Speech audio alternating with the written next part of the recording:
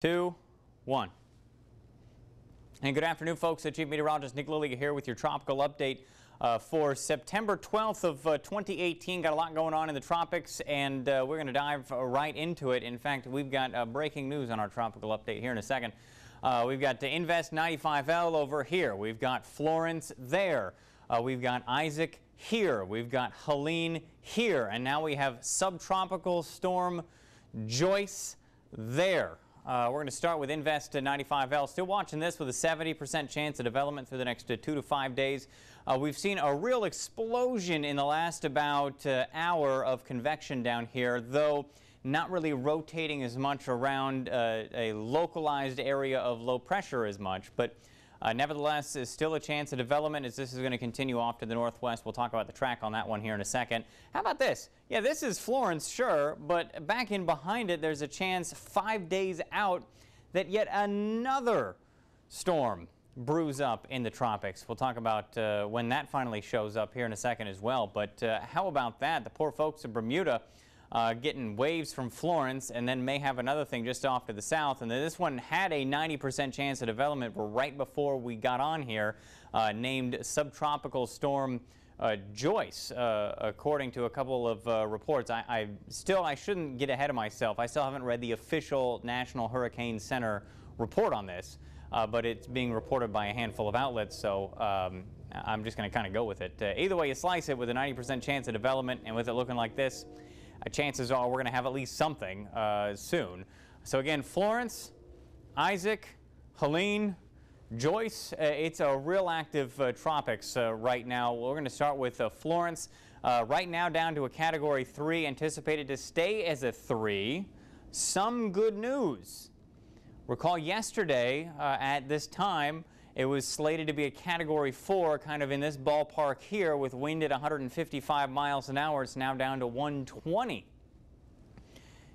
The difference at that point is probably moot because it's still knocking over trees, taking off roofs, and all the water that's powered up behind it given the wind and the 83-foot wave that was seen earlier by reconnaissance. All of that stuff is still coming ashore. It doesn't matter at 30 miles an hour once you get above 100.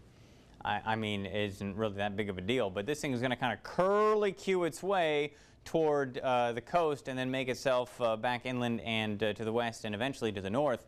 The thought is now that this is going to move toward the North Carolina coast and then kind of peel to the west and southwest and make landfall somewhere between just south of the Outer Banks of North Carolina all the way down, with a possible landfall somewhere around Charleston, South Carolina. The reason the steering flow on this has really fallen apart over the last little bit, and the models are now picking up on, as it gets closer, the steering flow may fall apart even more, which means it's just going to kind of drift around once it's there. Currently moving to the northwest at 16, but we'll have to see how long that holds. So we've got Isaac down here, which the latest from the Hurricane Center has it at winds at 60 miles an hour. Now trucking, moving to the west at 20. So that's good news for us. Slated to be a tropical storm as it moves into the Caribbean, off to the south of Puerto Rico, the Dominican Republic, and Haiti. Kind of making a beeline toward Jamaica. But as it makes it toward Jamaica, it is slated to fall apart. Look at these wind on here, somewhere around 40 to 45 miles an hour by the time it makes it there. So why we're watching this is because as it gets a little bit closer, I'm going to kind of slide our map down and across. As it gets a little bit closer and to the south of Cuba, you're starting to get some influences once it's here to pull it off to the north. And what we're watching is how strong are those influences and how far to the north is it getting pulled, or does it just continue to the northwest and toward the Gulf of Mexico? And again, we'll get into details on this here coming up in a bit. I've got Helene on here. Now, Helene's way down here, and I've got this zoomed way out to kind of point to the fact that this thing is going to be a big problem for, like, London in the next about week. So Helene ain't done yet, even though it's just floating around in the ocean. We said, oh, this is probably going to be just a fish storm. Yeah, I guess Helene had other plans. Eventually, as a probably subtropical depression out here, really going to cause some problems for England. And then, oh yeah, by the way, we got more waves coming off the African coast. The good news, we've got this one and this next one. So at least there's a break in here for a little while once we get through all the mess that's happening out across the Atlantic. Okay, we'll dive right into Florence here. Hurricane Florence, a present chance that you see tropical storm force wind along the North Carolina, South Carolina coast. 100% chance. I don't think I've ever seen that before.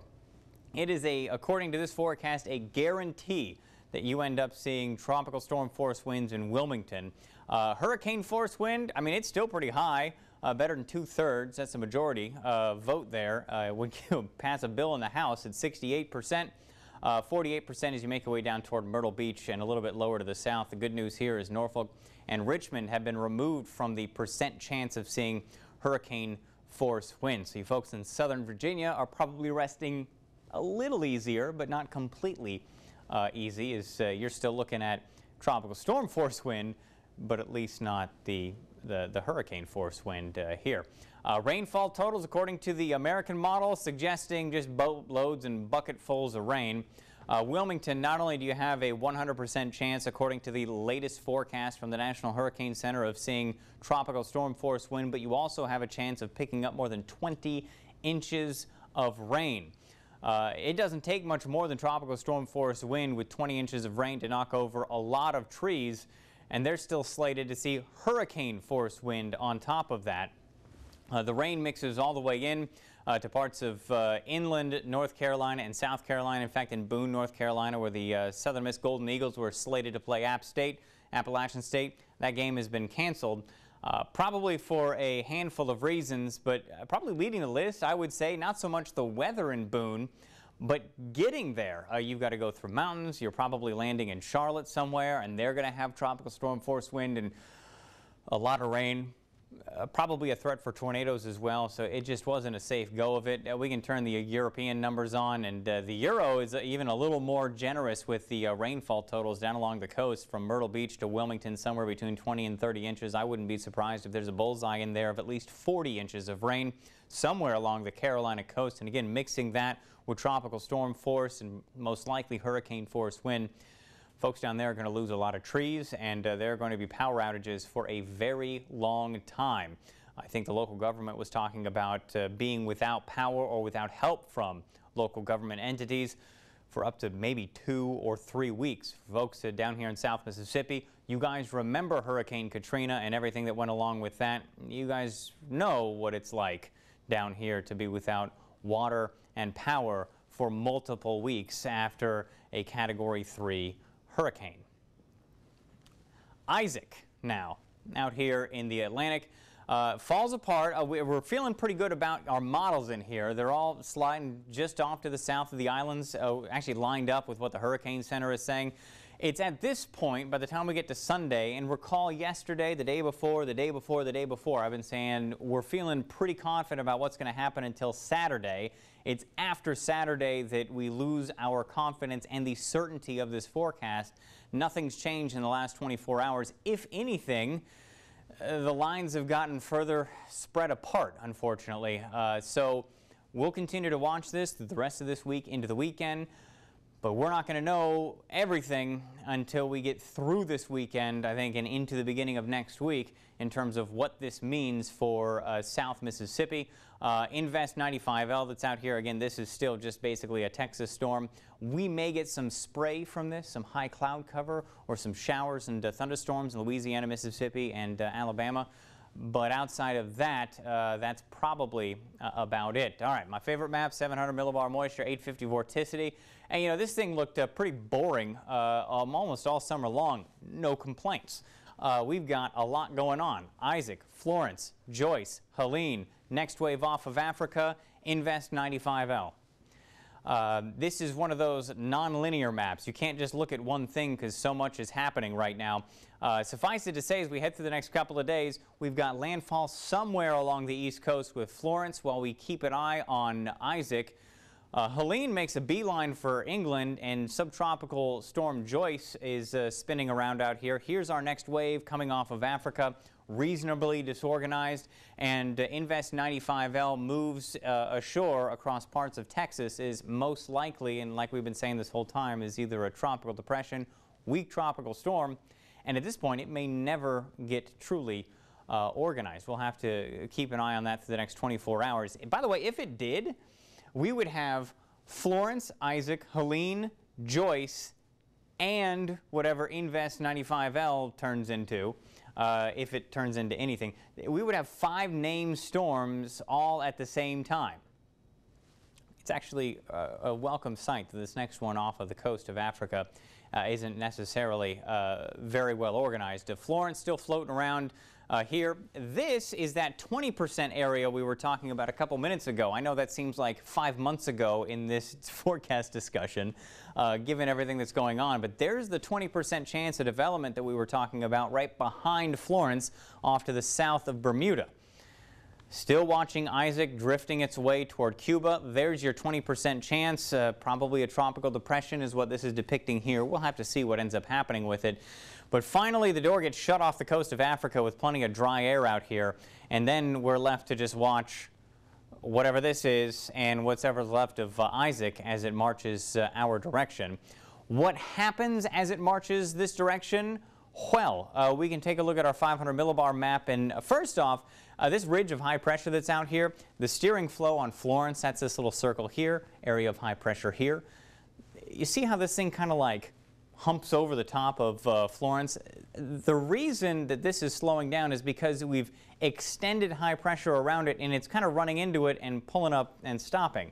The reason that it slides a little to the south before it moves to the west is high pressure builds into the north. Everything goes around high pressure clockwise. So it takes a second before it to get picked up and pulled to the west. That same area of high pressure gets shunted off to the east. Again, we're still talking clockwise around here. Now we finally pick up Florence and pull it back off to the northeast.